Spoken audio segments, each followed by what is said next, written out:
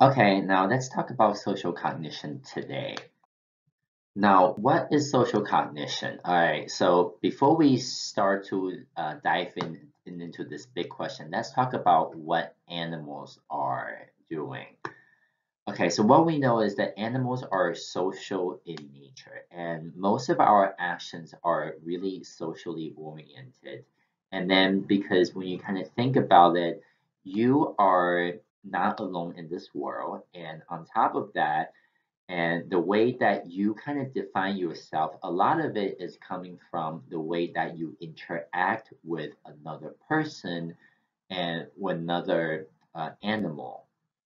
And now, one of the things with humans is that we have far superior social abilities compared to other mammals, and even like other social animals such as rats or other primates that are very social. But you'll see that humans are far more superior compared to that, and this is one of the reason why we have language is for us to better communicate our current thoughts to another person.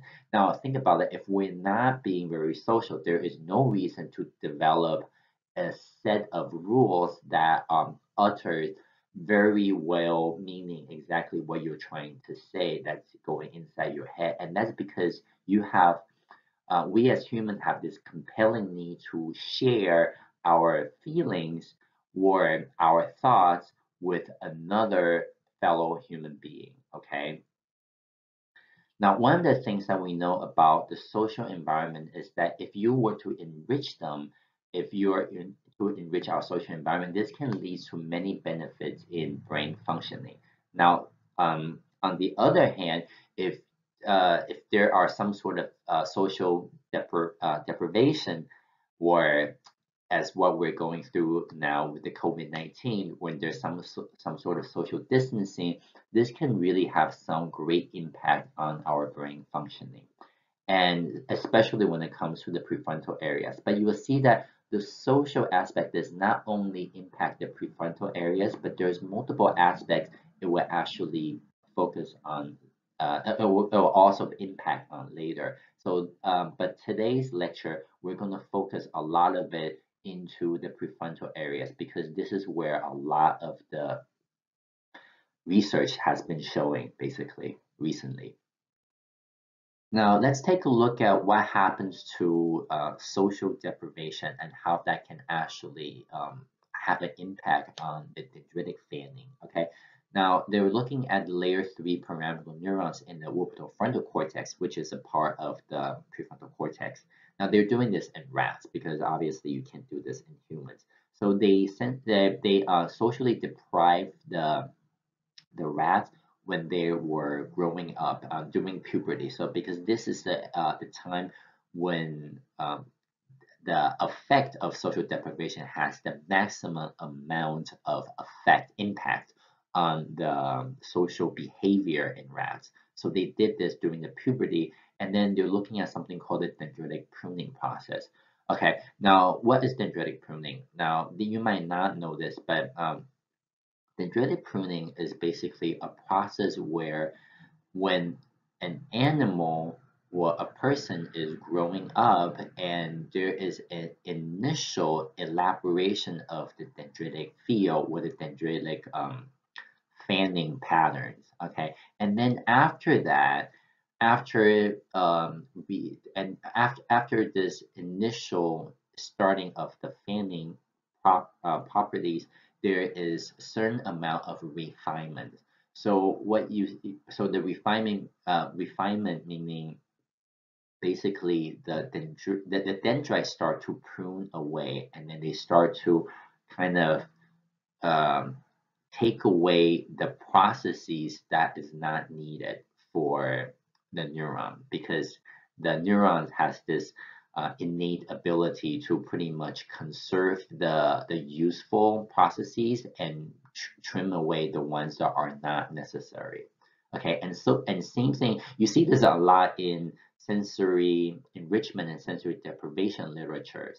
Okay, now, so in this study, what they're looking at is whether or not social deprivation has an impact on that. So their hypothesis was that if there is not that much peer play, okay, so playing with the peers, which means some sort of social stimulation. If the animals are not going through some sort of social stimulation, then the refinement of the dendrite or the dendritic field that a rat would normally go through would be pretty much stunted.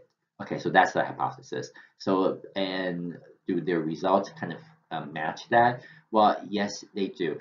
Because when you kind of look at what is going on, what you're seeing is that they're looking at the total dendritic branch order, which is an indicator of then how elaborate the dendrite is. Okay, and then what you're seeing is that the animals that went through no peer play over here, so this is the socially deprived group, compared to ones that went through a single peer play or the ones that went through the multiple peer play, what you are basically seeing is that their dendritic fanning in the no peer play group is significantly higher compared to the two other groups.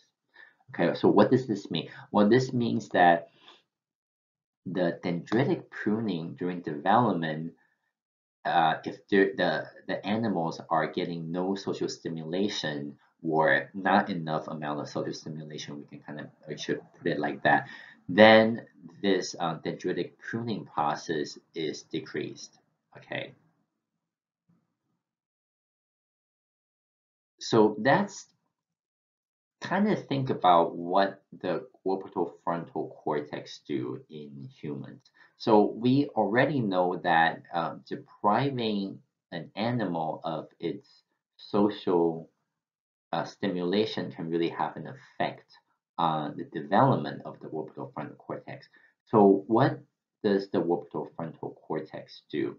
Now, before I tell you the answer, we should first take a look at one of the most famous case to what happens to a person without a proper functioning orbital frontal cortex. Okay,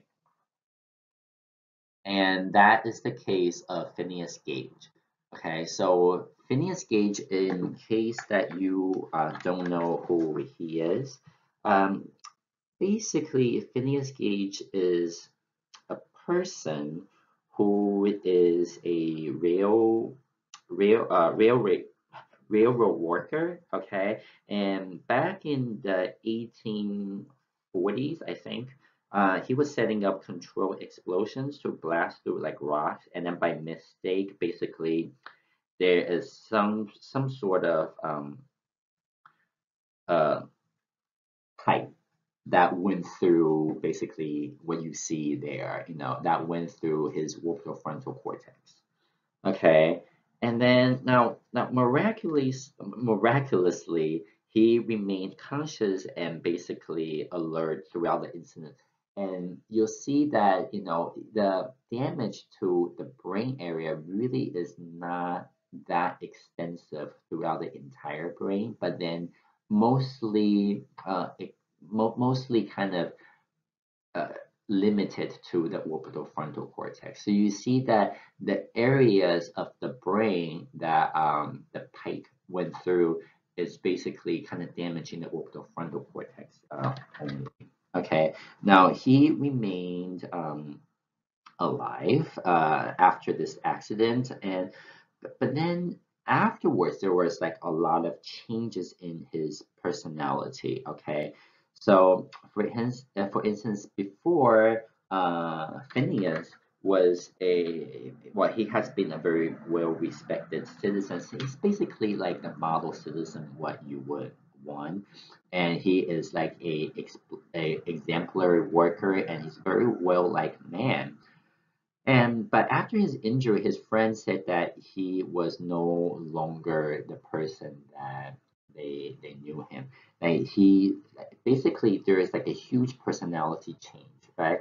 And then his personality change included things like he started to swear a lot, and then he would use like he would engage in like some really gross profanity, and then which is not how he was before, right? And then he would have like no impulse control, and before he was courteous, and then but after this incident where his brain is damaged basically, and then he had a lot of impulsivity control problems. He is very irritable, and then he get angry very fast, very angry also, and which none of this is consistent with what the person that he was before the incident. So one of the things that you would kind of think about what this kind of really mean is that what Phineas Gage is really suffering through is the lesions to his frontal lobe that resulted in a change in his social behavior. And now, what does this suggest? Well, that actually suggests that this brain region is involved with social cognition, and not just social cognition, but also personality. Uh, kind of have a tremendous amount of personality makeup in them.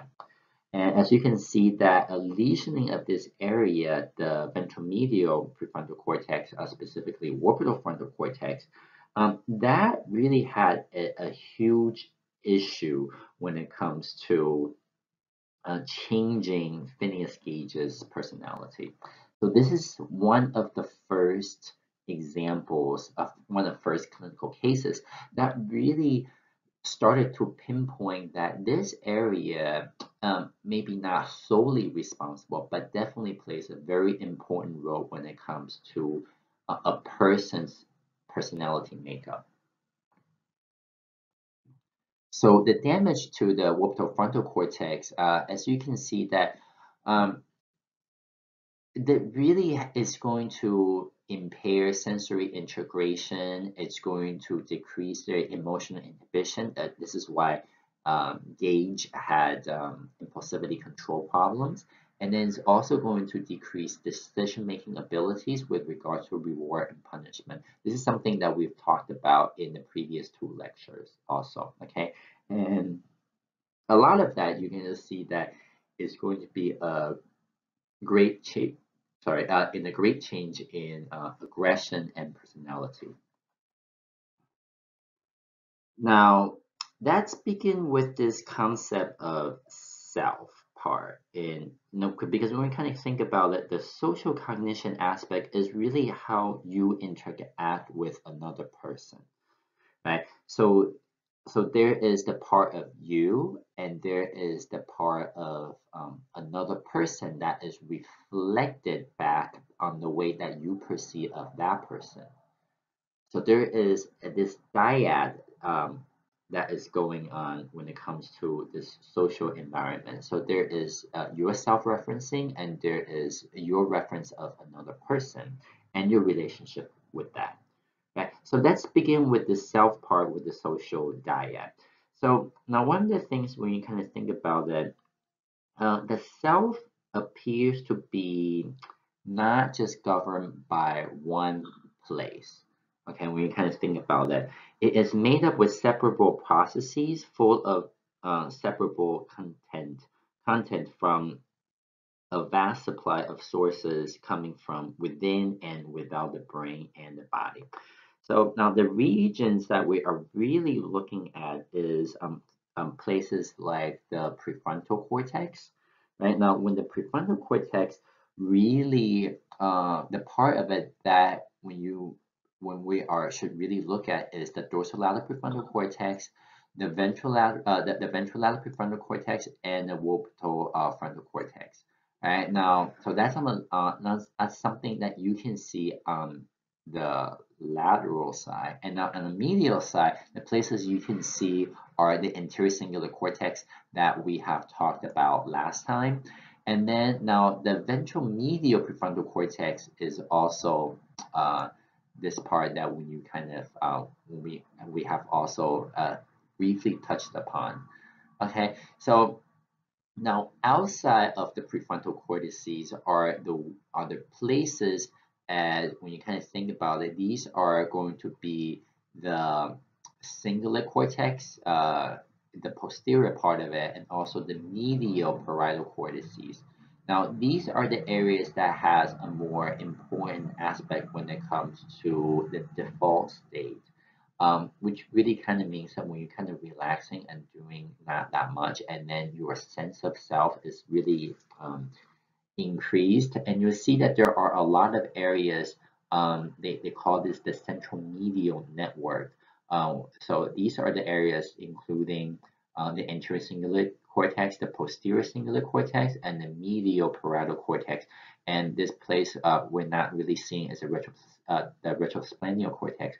These are the places that are really involved in this what we call the default state, because when you are in when your sense of self is really is increased, you see that this area of the brain also concomitantly and simultaneously increase as well. Okay, so we believe that these areas, this central medial cortical areas, are important for the sense of self. Now let's talk about the idea of yourself. Okay, so this is the self-perception and self-knowledge. Now, so this is basically how do we get to know ourselves, and with that you can kind of get an idea how do we get to know others. So this is basically has to do with Socrates' imperative, right? So know thyself. And so one of the things was how exactly do we do that? We basically develop our self-knowledge through self-perception process designed to gather information about the self. Okay, and so basically there are usually a set of questions you can kind of ask yourself in when it comes to the typical self-referential processing aspect. Okay, and then so there are usually a bunch of questions you can ask yourself, and then to see if you meet that criteria or if that kind of comes through like some sort of checklist. All right. So what is self-referential processing? Well, Craig and Lockhart found that the information process is more meaningful manner, and that is going to be remembered better than if information is processed in a more superficial manner. This is back then in the idea. Okay, now when you kind of think about it, what is the deepest process that you can go? Well, is when something is personally related to you, right? So then what happened is that this idea of deep versus superficial processing is later on extended and was found that when a person referred an idea to himself, then he remembers and understands them much better than if he is talking it as if it happened to another person. So what you can see here, this is a typical self-referential processing experiment.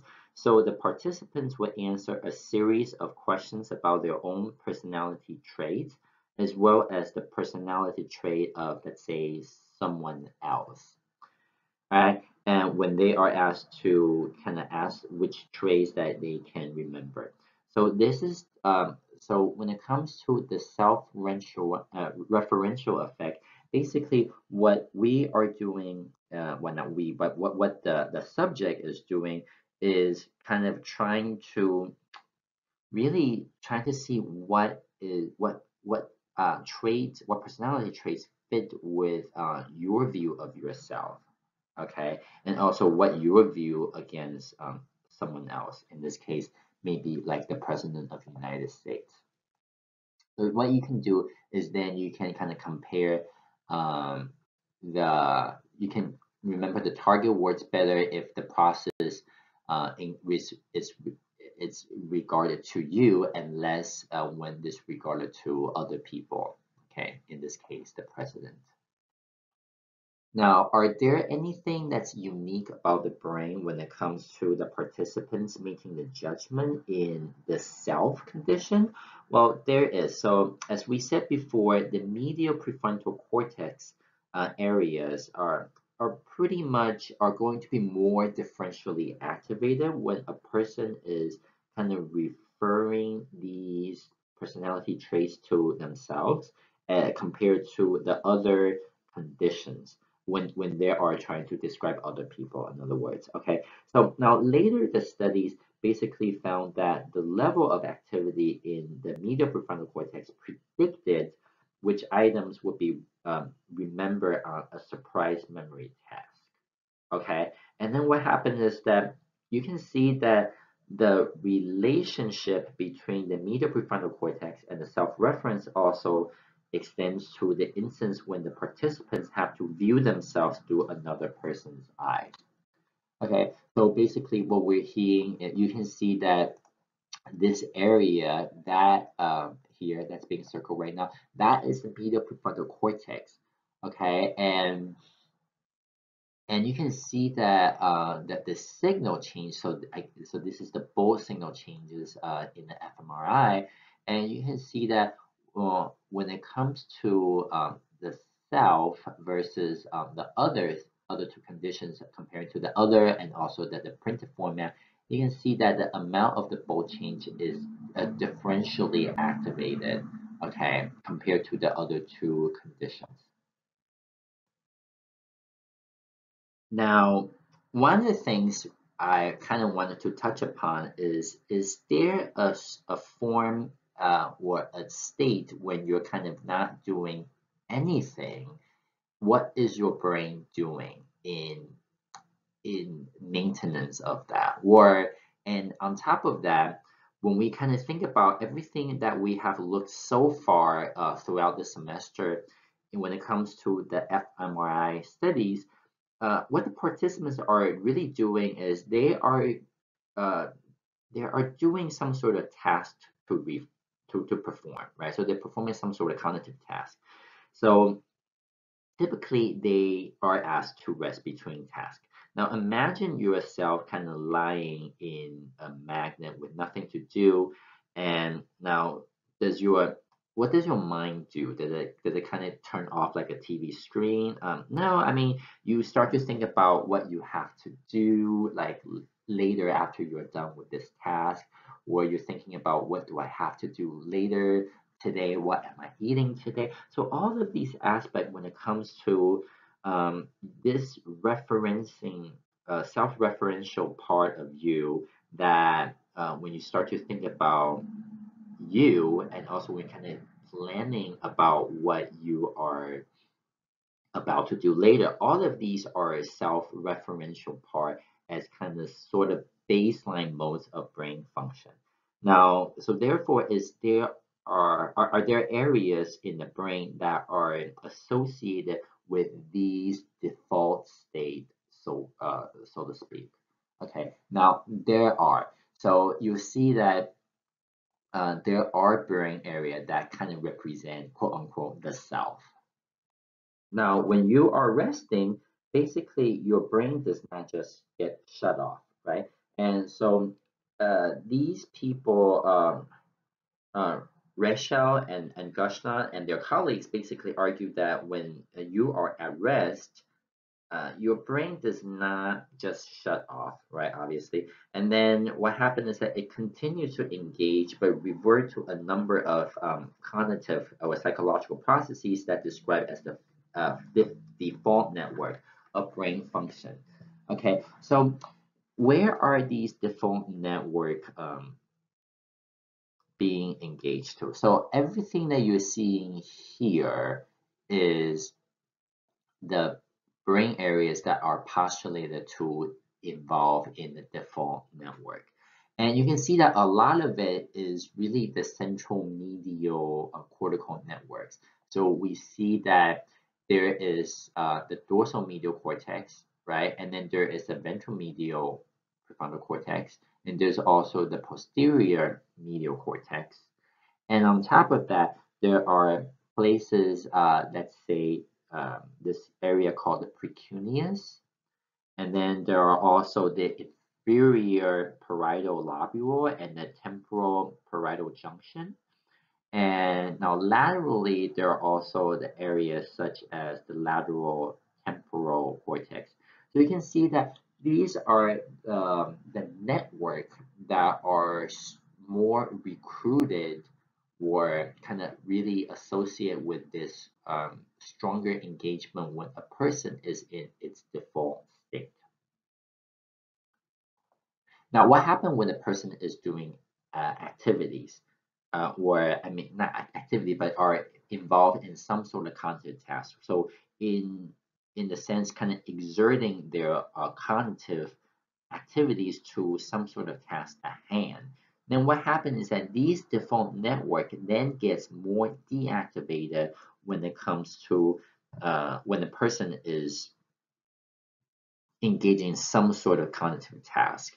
And so in this sense, you kind of lose your quote unquote lose yourself when you are really engaged in some sort of cognitive task that is really needs to involve these other brain areas that are being activated. Okay. Now let's talk about self-perception as a motivated process. Now, one of the things that your textbook brought up is that I thought is very interesting is that most people really thought that they are better than how other people see them. Okay, and a lot of them have often have an unrealistic and positive self-perceptions. So when you kind of look at the data, the high school students 70% rank themselves above average in leadership abilities, right? And then while 93% of college professors believe that they are doing better than other professors that's out there, right? And now more than 50% of people believe that they are above average when it comes to their how smart they are and how physically attractive they are, and a whole host of other positive characteristics. So you can see that there is this human inclinations that kind of viewing themselves from rose-colored glasses, and you can see that they tend to believe that they are more likely than others to experience positive future events. Something like they are guaranteed that we should have like a good life and so to speak. So you can see that and they're also less likely to than others to experience negative future events.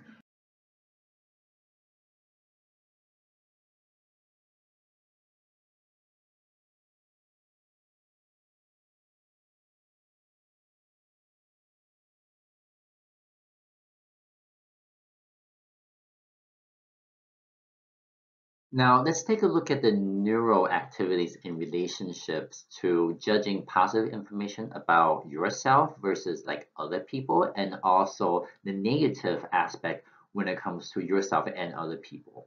Okay, and you can see that there are less activation in this area, the anterior cingulate cortex, specifically in the ventral anterior cingulate cortex. And you can see that basically this is really associated with the rating positive personality traits in comparison to negative personality traits. Okay, so you can, so basically this differences here, this difference here is this highly self-relevant positive traits cause much less signal decrease in the ventral ACC rather than the high self-relevant negative traits. So this kind of tells us that the role of the ventral ACC is responsible for focusing attention on positive information about ourselves compared to negative information. And there is also less activation in positive traits and more activation in negative traits about ourselves. Okay. Okay, so that was the self. Now let's talk about how do we learn other people. So in other words, how do we understand what kind of from inference or from referencing to how you have felt before, how do we kind of infer what another person is feeling? also. Okay, so this is the idea of the theory of mind. So this is the ability to infer our mental state to another, because most likely we as human, when you go through life and the more life experiences that you gain, you know how certain information with certain experiences can make you feel. Okay, now if you really don't know that, you can kind of watch another person's feeling of that, and you can kind of empathetically try to understand, just through watching another person happen to a thing happen to another person, what thing happened to you. You kind of infer what happened to uh, what this person is going through. So this is the ability to relate to another person's feeling or thought patterns. Is this always correct? No, because you are not, you don't have a probe in their brain, and you can't really, you're not them, you're not living in another person's body, so you don't really know how they are exactly feeling. But there you can, but based on what life experiences you've had, you can still kind of relate to another person, especially if these are the feelings that you have previously experienced before. Okay. Now, there are a significant amount of the medial prefrontal lobe and making inferences to others. And so when you kind of think about what is going on when it comes to the way that when you meet a person, how do you kind of judge them by what their actions are? Well, when you kind of think about them, you really do, okay? And when you meet a person in the first time, there might be something that he or she is doing or is not doing that really gave you an impression of them. So, well, in this case, then where in the brain is responsible for this, right? Now, let's take a look at this study about personality inference. Okay, now, so the participants were presented with a series of pictures that pair faces with statements about personality. And what happened they have to do is that the participants were instructed either to make an inference about a person's personality or to pay attention to the order in which the statements were presented. All right. So for instance, A here, you're looking at this person's face, and you can say that at the party he was the first to start dancing on the table. Okay. And then on the right, this person's face, and he refused to lend his extra blanket to another to the other campers. Okay, so and B, what you're seeing is these are the medial prefrontal cortex activities that were associated with forming the impression of personality in comparison to remembering the sequence order. Okay, so you can see that this is what basically what B is showing you, and they're looking at this area. You can see that this is the anterior cingulate cortex that's being really activated over there, and when it compared to the sequence, you don't see that there is, it's kind of hovering around close to the baseline. But compared to the ones following the personality statement, you can see that the personality statement, when a person is making an inference to another person's social uh, outcomes or social, when you kind of try to make a judgment socially about another person, then what happened is that this uh, area in the brain, the anterior cingulate cortex, is much more active during when you are making an inference about a person's personality. Now, let's talk about the theory of mind. So this is the ability to impute mental states to oneself and another person, basically. Okay, now these are important for social development and interactions. So these are important for capacity to cooperate and empathize and anticipate the behavior of others. And we're actually pretty good at doing this, okay, as human beings. And these are going to be innate and automatic. So this is not something that is learned.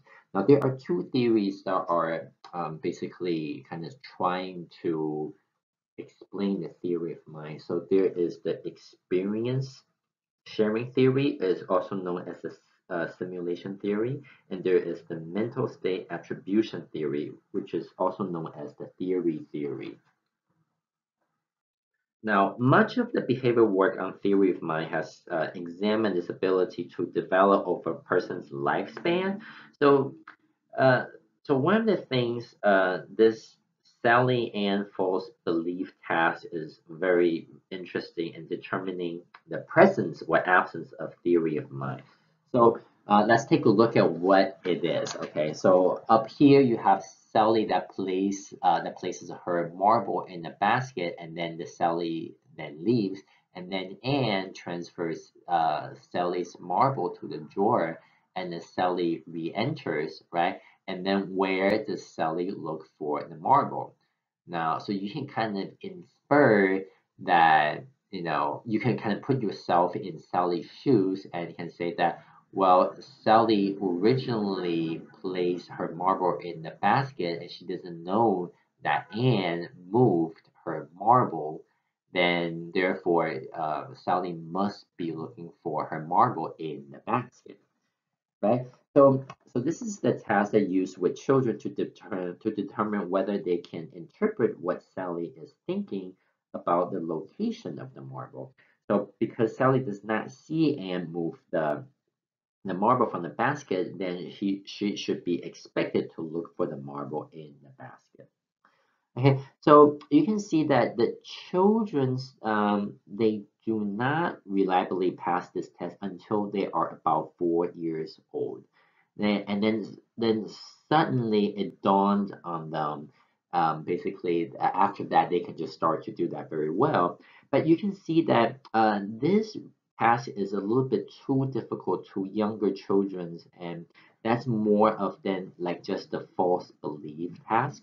Basically, you can kind of think about it as the way that because when we kind of think about what the prefrontal cortex develop is that that gets developed latest.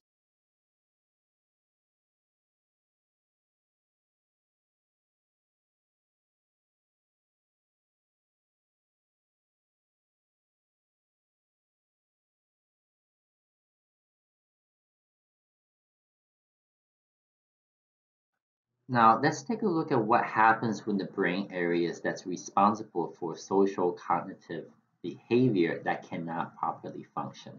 And the hallmark disease that has a developmental flavor, when you kind of think about it, is the autism spectrum disorders. And these includes just autism or Asperger's, where childhood disintegrative disorder and pervasive developmental disorders not otherwise specified. Now, there are a lot of different views when it comes to the etiologies of the autism spectrum disorder, so we won't talk too much about it, but basically now we have a pretty good understanding of what the combination of genetic accessibility and exposure to exogenous risk at developmentally critical areas that can really kind of explain this heterogeneity of autism spectrum disorders when it comes to this underlying pathology in abnormal stem cell proliferation followed by some sort of abnormal neuronal migration. So we'll just kind of stay there because if you want to go really very in deep there, this is definitely can be a neurodevelopmental class, which is beyond the scope of this course. But something that we do know is the anatomical and the connectivity differences in autism spectrum disorder patients. And here, showing, what you're seeing here is this is the fractional anisotropy kind of reveals that there is difference in white matter connectivity between the individuals with autism spectrum disorders and other typical controls. And so what happens is that when the researchers compare the white matter network of uh, um, ASD patients, mostly males, and then other controls that kind of show that there is some sort of track-based spatial statistics, and what they're basically doing is they're doing some sort of voxel by voxel analysis and looking at the difference when it comes to the diffuser tensor imaging fMRI data, and which is a, a comparison between how much water differences when it's holding. Okay.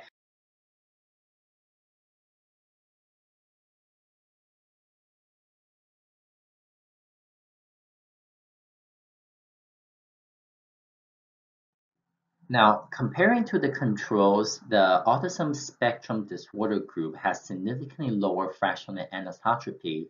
Basically, is the relative degree of the anisotropy in voxels in the left arcuate fasciculus arc. Okay, the external capsule, the anterior and posterior cingulum, and anterior cingulate cortex. But also, basically, bunch of these areas that you are seeing.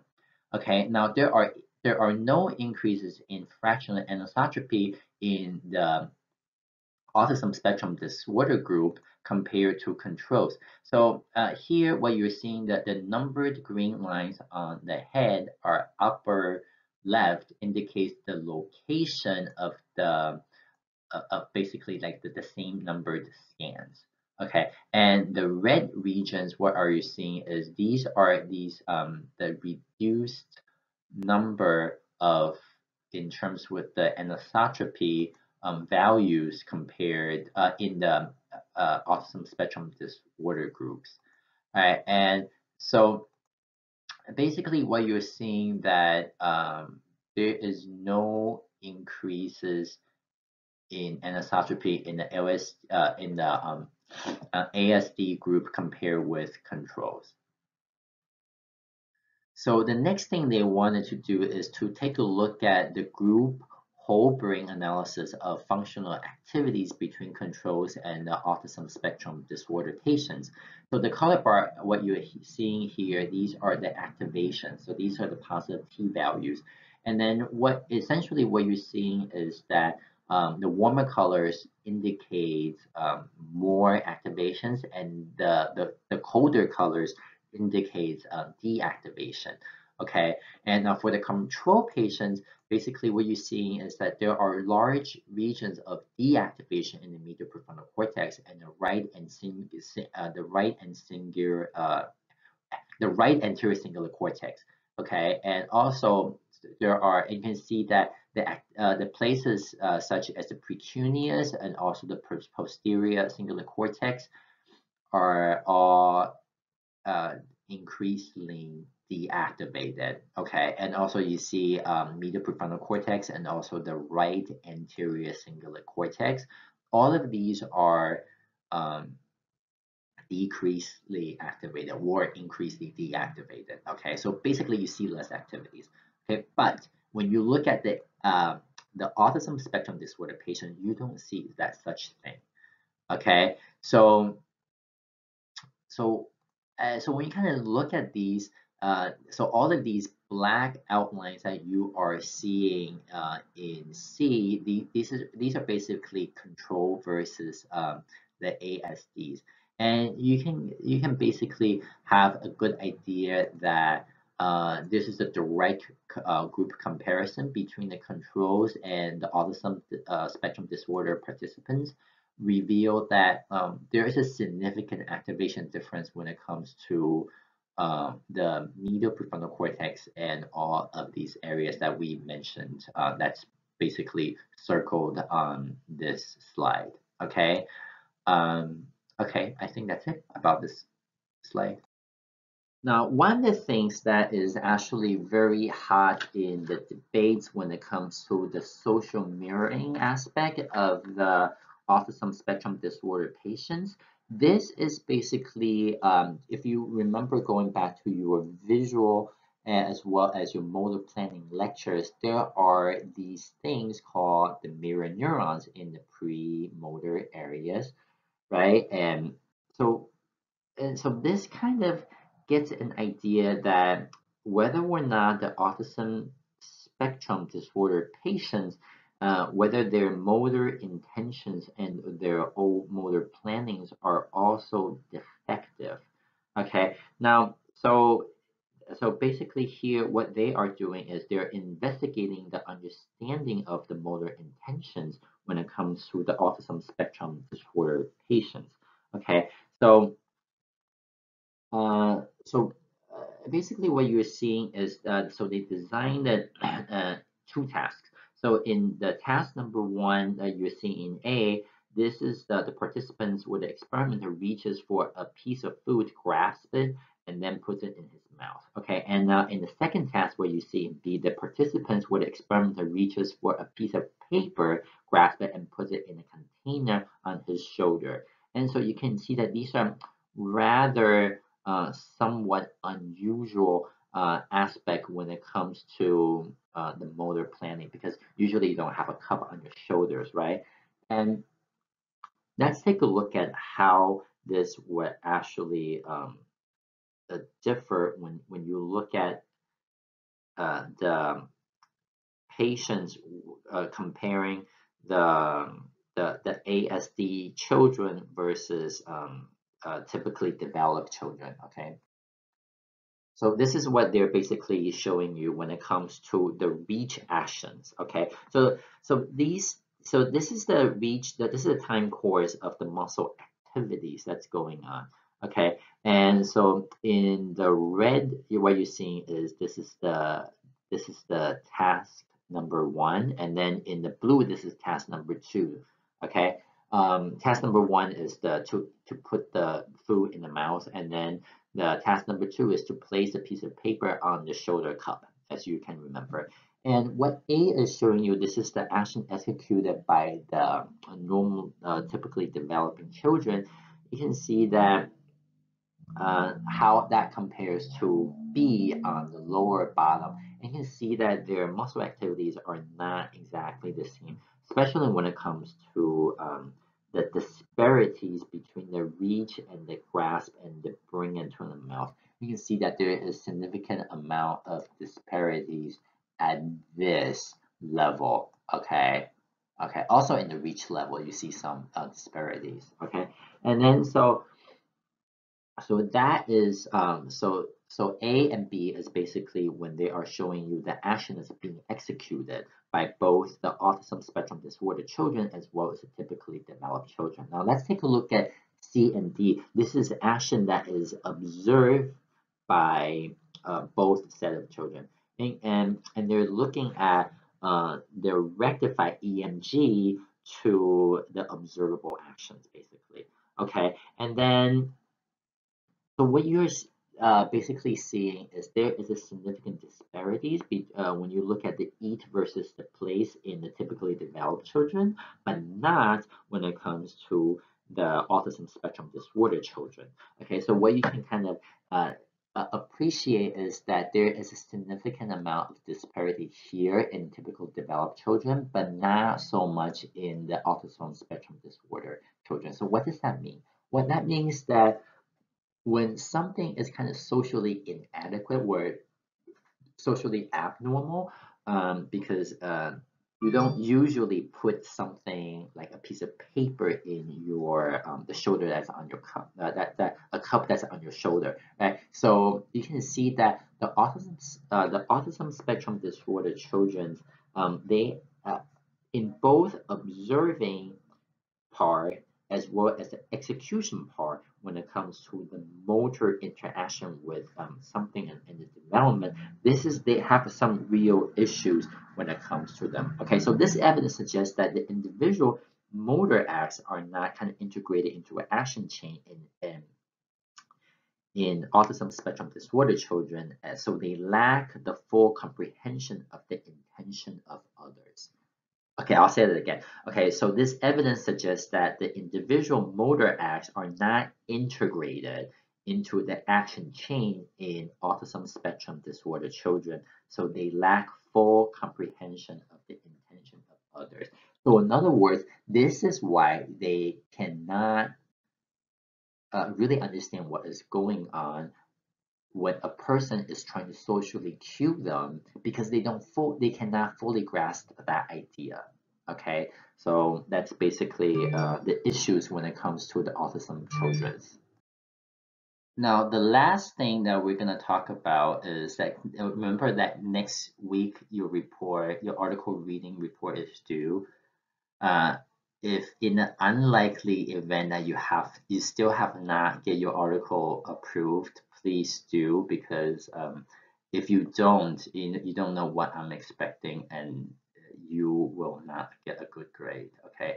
Now, the next lecture we're going to talk about is going to talk about stress, and so we'll go over how stress really impact the body as well as the mind. Well, we're going to focus more on how they impact on the brain. It should be a very interesting lecture because this is something that I do my research on. Okay.